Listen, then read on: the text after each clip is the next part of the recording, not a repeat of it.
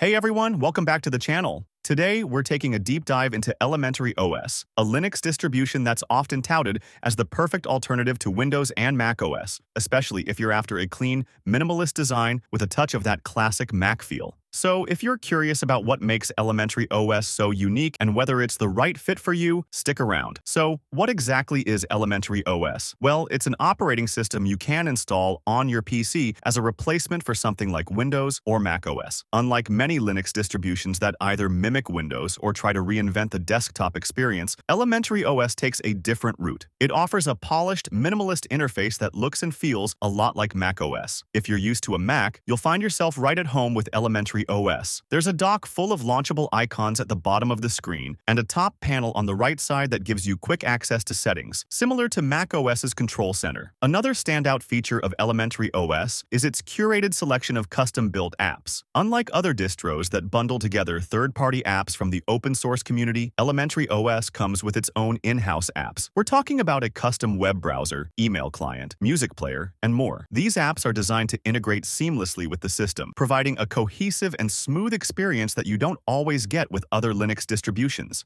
Now, let's talk installation. Installing Elementary OS is pretty straightforward, even if you're new to Linux. The latest version, 7.1, supports Secure Boot, so you won't need to disable any settings that could make your system less secure. You can also try out Elementary OS in a demo mode without installing it, which is a great way to see if it's right for you before making any changes to your hard drive. During the installation process, you'll be guided by a simple setup wizard that makes it easy to get started. Whether you're burning an ISO file to a disk or using a virtual machine, the process is smooth and user-friendly. Plus, if you want to avoid all the technical stuff, you can even buy a laptop or PC with Elementary OS pre-installed from retailers like Laptop with Linux or Star Labs. Once installed, getting settled in with Elementary OS is a breeze. The learning curve is relaxed, especially if you're familiar with Mac OS. On your first startup, a wizard helps you personalize your desktop, connect your email, and choose a color scheme. One thing to note, don't forget to run a system update right after installing. I missed that step, and my web browser didn't work until I updated the system. The software store in Elementary OS is a bit different from what you might be used to. By default, it only shows apps that have been carefully curated by the Elementary team to ensure they integrate well with the desktop and adhere to privacy and security guidelines. If you need more software, like Steam or LibreOffice, you'll need to enable FlatHub support. But don't worry, this is a simple process, and I didn't run into any issues with the software I installed.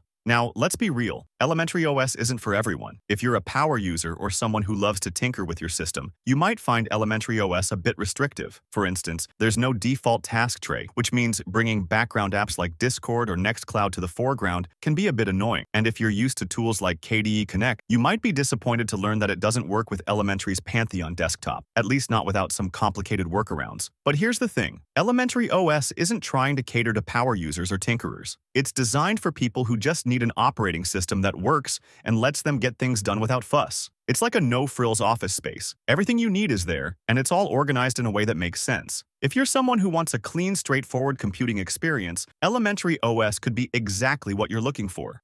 So, there you have it, a hands-on look at Elementary OS. Whether you're a Linux newbie looking for something user-friendly or a Mac user curious about Linux, Elementary OS offers a polished, cohesive experience that's hard to beat. If it sounds like your kind of operating system, head over to the Elementary OS website to download it and give it a try. And if you want to learn more about installing Linux, check out our other videos for some helpful guides. Thanks for watching. If you enjoyed this video, don't forget to like, share, and subscribe for more Linux content. And as always, leave your thoughts and questions in the comments below. I'd love to hear what you think about Elementary OS. See you in the next video.